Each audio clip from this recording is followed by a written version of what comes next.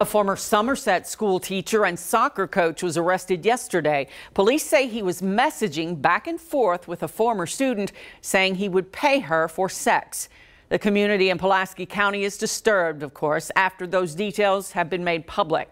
LEX 18's Alexa Helwig reports.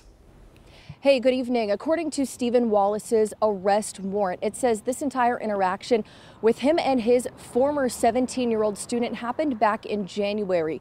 Now police tell me after a long investigation, they had enough evidence to arrest him. 49-year-old Stephen Wallace used to work here at Somerset schools. He resigned just last year, but police say back in January, Wallace used a fake name and Facebook messaged a former student of his. At the time, the girl's boyfriend saw the message and pretended to be her. The arrest warrant says Wallace proposed a fun relationship, offering the girl $75 every time they met. The warrant also states he used the same account to contact the girl's mom.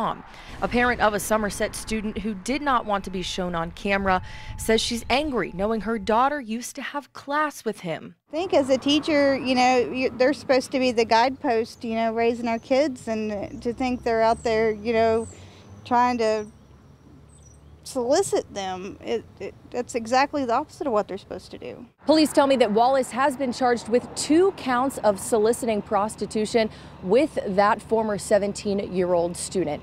For now, we're covering the news in Pulaski County from the LEX 18 Mobile Newsroom. Back to you.